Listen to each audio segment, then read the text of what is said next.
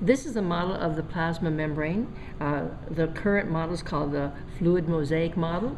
Fluid because things are moving around, and mosaic because there's a variety of things in the membrane. It's a double layer, mainly made up of phospholipids. Each one of these is supposed to be a phosphate head, and then the tails are the lipid part. The heads are what we call hydrophilic. They are water-loving, so they orient spontaneously towards the water. There's a lot of water outside the cell, a lot of water inside the cell, so the heads face the water, and the lipid tails face each other, and these tails are called hydrophobic. This represents a cholesterol molecule, and that helps strengthen the membrane. The purple are supposed to be glucose units, so this is called what we call collectively the glycocalyx.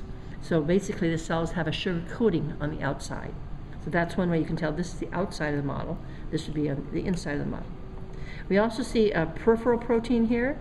Those are easily removed from the membrane. More embedded in the membrane would be the integral proteins. The integral proteins might serve as a carrier or a channel. Those are two of its functions. This one has a channel or a pore. So things that are lipid insoluble and small might be able to travel through this pore. Things that are a little bit too big might be carried across by a carrier protein.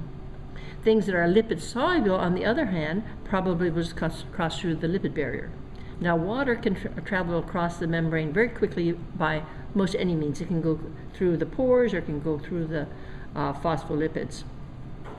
Of course, we also have other methods of getting things into the cell. Penocytosis is cell drinking. That's done by a lot of cells for absorption. Phagocytosis is cell eating, and that has a cell membrane move out and surrounds the substance and brings it into the cell, which then it's inside a vacuole that then combines with a lysosome. And the lysosome has the enzymes to digest the food. We also have things, so those are examples of endocytosis, phagocytosis, penocytosis.